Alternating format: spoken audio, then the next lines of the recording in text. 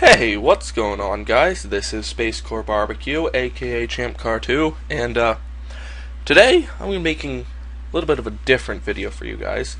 I'm going to show you how you can play any Super NES game on your computer just like I do. Alright, so the first thing you're going to want to do is you're going to want to go to this webpage here, emuparadise.me. emuparadise.me. Next, you're going to click on the emulator section, which I have open in this tab right here. And then from there, obviously, you're going to select Super Nintendo Entertainment System, SNES. Again, I have a tab open up here, so I'm just going to click that. Choose a platform you want to emulate on. Obviously, we're going to do Windows because I'm on a Windows computer. From there, it'll take you to this site, or this page, with a whole bunch. Oh, hey buddy, those are some nice eyes. It's going to take you to this web page with a whole bunch of different emulator options.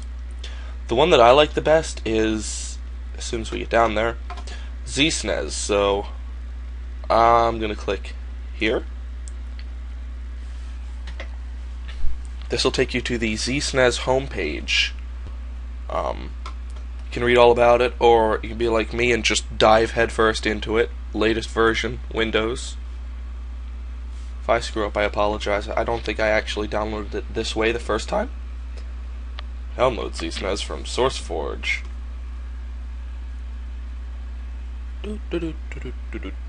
Okay, your download will start in 5, 4, 3, 1. Whoa! Look at that. Your download will start in 0 seconds. Well, then it better start. There we go.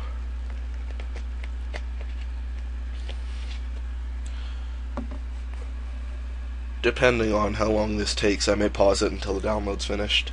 I think I just might do that because my internet's a tad sketchy, shall we say. I'll be right back once this is finished. Check out who's back. It's me. Download's finished. Your download will not show up with this 1 in the parentheses after it. That's just because I already have a copy on my machine. It's not a problem. Okay, now we're going to go to my desktop. And you're going to want to put that somewhere on your desktop. It doesn't really matter where. So now, let's open up this archive. Actually, let's not open up that archive. I apologize. Get out of here, WinRAR. You're going to want to create a folder for ZSNES. You can put it pretty much anywhere. But you're going to want this because wherever you put everything, there's going to be a lot of files that get created. Inside this folder, once it starts up, let's maximize this. I'm going to create 2 more folders. One of them I'm going to call Games. The other I am going to call, new folder, Saves. Alright, now what you're going to do is you're going to double click the WinRAR zip archive. If you don't know what WinRAR is, or if you don't have it, I will leave a link in the description to get a download of it. We're going to extract to, oh hey, look at all my folders, beautiful. Me? All sorts of stuff. Desktop. ZSNES tutorial. We're going to extract there. And we're going to sit and watch it extract the files.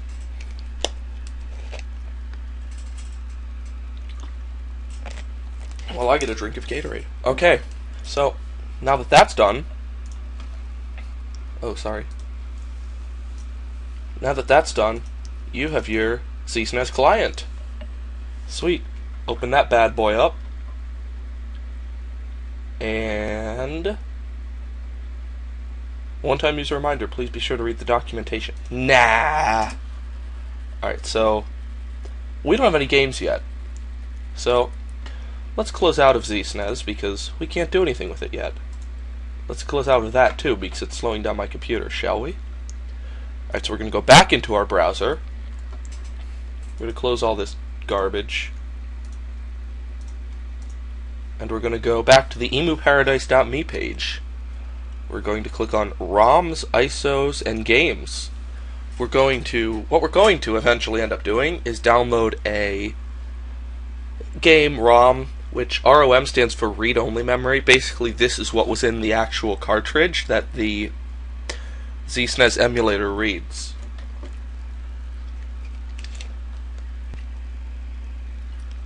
Let's wait for that to load.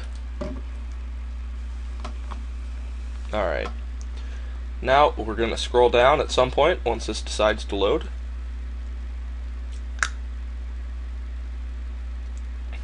Let's go. Come on. You can do it.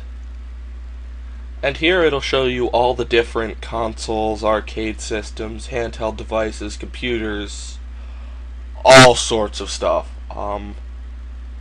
We, however, want not Nintendo Entertainment System. Just, you might get tricked by that. I was my first time. We want Super Nintendo ROMs. So we're going to click on that link. And it's going to load for a while.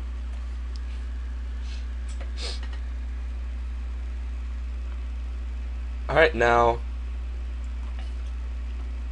look at all those titles. So, if there's a specific game that you want to play, you could probably just search it up at the top, or you can click on the letter here.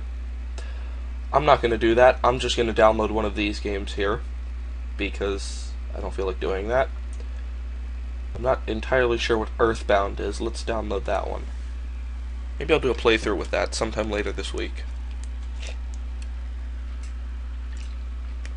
So you're going to click on that download. Wait for everything to load. Take a drink of whatever's at your desk right now. Eat some pumpkin seeds, because there's some pumpkin seeds sitting right in front of me. Alright, so now we're at the Earthbound's ROM page. We're going to go down to download links. I think you can just click this. Maybe not. Maybe not. You must say. I don't know. Oh. Come on now.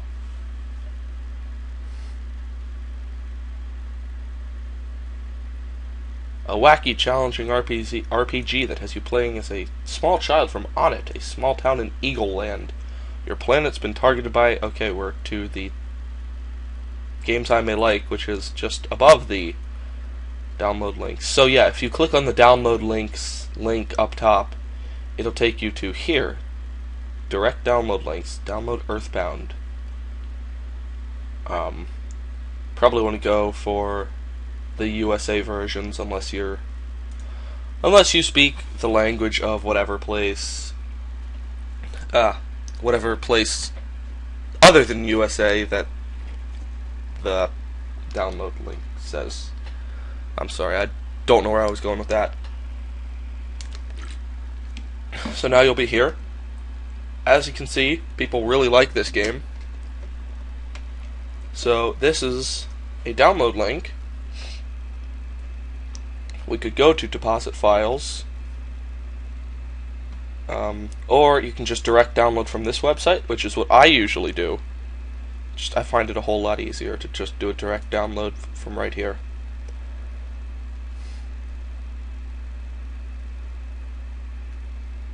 Also, something I didn't mention, if you scroll down to the bottom of the page, at the first page, and click on the character from Metroid, whose name escapes me, I believe you can get rid of all these obnoxious ads for a month, I think. And they said that it's just kind of their way of thanking you for using their service. My phone's buzzing in my pocket, let's just ignore that. Okay, so now you have your game file. So we're going to take this, and we're going to drag this into our games folder. But wait, you thought we were ready to play a game. Silly. We're going to close our Google Chrome window because we have no more need for it.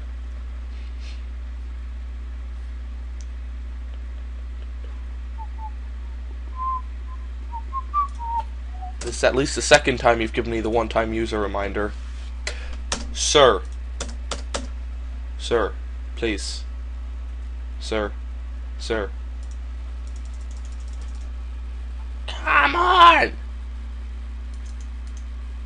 What you playing at? Oh, okay. So, you're going to have this screen. What you're going to want to do is first you're going to want to go to config, input, I believe. Yeah. So here is where you figure out your keys. All you have to do to change them is you click there. For up, we're going to use the up arrow. For down, we're going to use the down arrow. I believe up, down, left, right are bound to the actual arrows themselves. So I've always found that to work out for me. So I don't really change those. Start, enter, select, spacebar, A, B, X, and Y. I use WASD. I find that to work. Most games don't use left and right, but let's make that Z and X just because. So there you go. Now you have your keyboard set up. Let's look at other options, shall we? Don't know what MMX support is. You can do this if you want it to run better on your machine. That just makes it higher priority than the rest of your processes. I guess you can show an FPS counter. I guess you can show a clock. I've never really messed with this. Yeah, you can show a clock. Video. These are all the different ways you can get it to set up. Like, for example, if I wanted it to be bigger, I could choose 1024 by 896. Choose set, and I believe it will change it to a larger thing, except please don't. It's very large and out of my screen now. Please stop. Please go back to normal. Where were you before? I think you were here. Please go back to how you were. Thank you.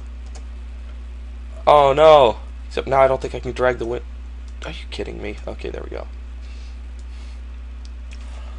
Alright, anyways. Yeah, that's how you can change your videos. Setup paths. You need to go here for your saves. You want to navigate to the file or the folder that your saves are going to be in. Click here. Can highlight that, copy it, and paste it into here. You're going to have to do Control V, I believe, because you can't right click. So you select that and do Control V. Snapshots, I believe that's just screenshots, so let's also make a folder called Snapshots. I'm not entirely sure how to do a screenshot in this game, in this emulator, but why not? Snapshots. Doing this will prevent your root folder that the ZSNES game is in from getting completely cluttered and overwhelmed. So yeah, copy, select, come on, select this, Control V. Okay, now we're almost done. We're going to click on Game, we're going to click on Load. Click on that until you get back to your C drive, and then what you're going to want to do is scroll down to Users, select your name, or whatever your account is named, in my case. You're going to want to go to Desktop. Just kidding. This is not what I wanted.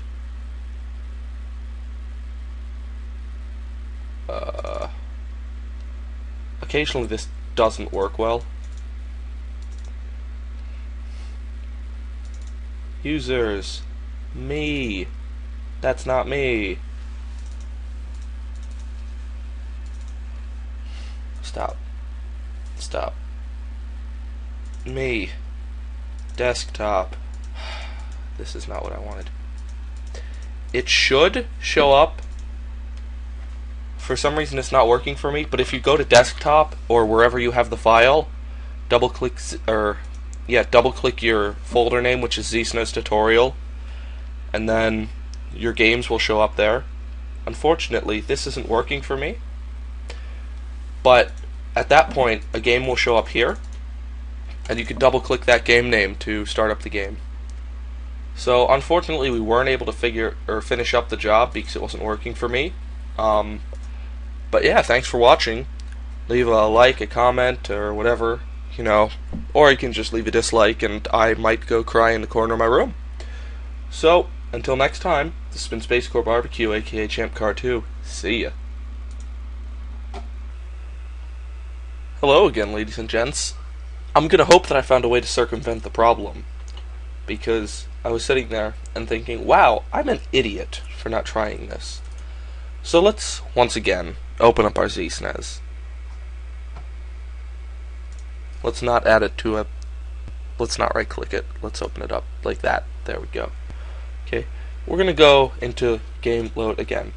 But this time, what we're going to do is we're going to go into games, which has our game that we put in it. I'm going to copy this file path like I did before, and I'm going to... Nope. Let's not do it that way. Okay. No? Come on now.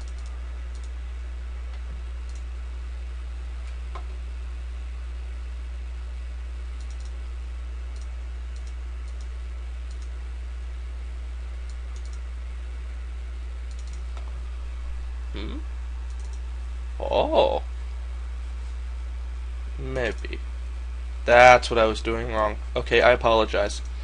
You're not going to copy this, but you are going to look at this, and... Oops. Whatever it says in there, behind each slash. So, you see how I'm at C slash right now? What we're going to do is, we're going to go double-click on... Next, we're going to click on Users, then my account name dot computer name, then desktop, and then you're gonna, or whatever, wherever you put your folder. So we're gonna go C/users, account name dot computer name, desktop, ZSNES tutorial, games. Look at that! Look what we did!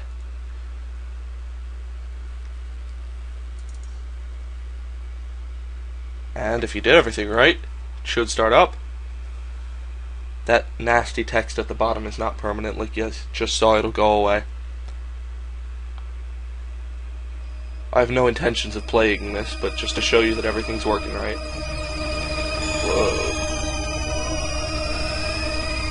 Earthbound, the war against Gygus.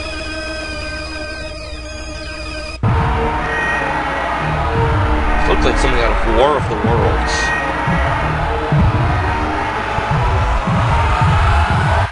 Anyways, yeah, everything's working.